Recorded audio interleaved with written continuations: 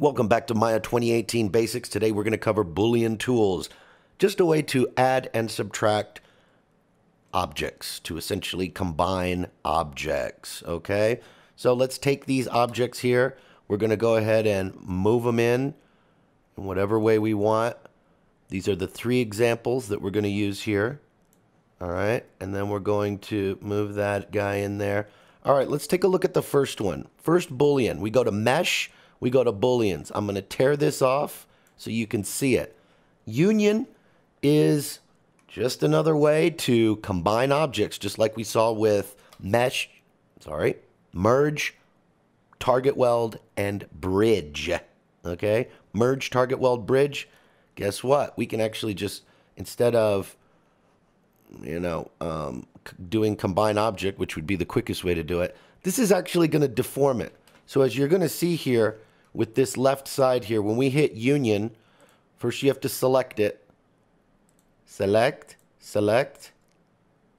Order of operations, I would say general rule, object that you're deforming, and then the Boolean, essentially the Boolean tool that you're dipping into it is second. Hit union. All right, there you go. So that is a combined Boolean union. Now, if we take a look at this and do the same thing and get, let's just use something simple here, like this, and we move that into there, right? It's there, right? Is it in? Yes. Frame.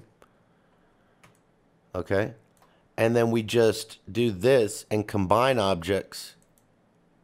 Okay. It's one object, but notice it did not deform it. It didn't cut it.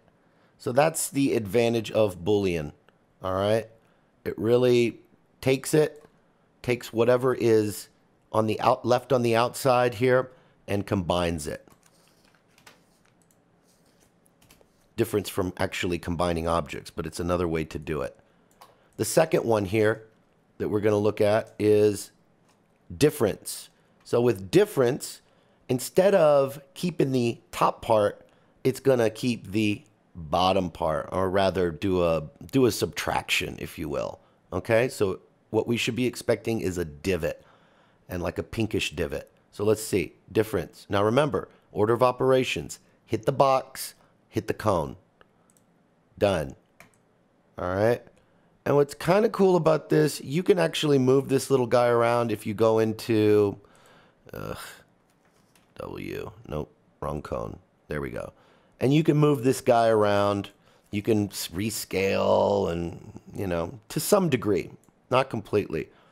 I wouldn't recommend too much of this. Get it where you want to, and then, and then don't mess with it. All right, so that's differences. The third one is intersection, which is pretty straightforward. We select, shift select. That's what we're doing here. Intersection, instead of making something like union, combining these two, or making a divot inside this, it's going to leave us everything that's this little piece right here. That's it. Okay? Just this little piece. Now, I'd say if you want that little piece, why not just cut it, right? So I would say the most effective tool is the cutting tool, which is difference. Difference, I think, is what you're going to end up seeing a lot of professionals using more so than anything else, or union.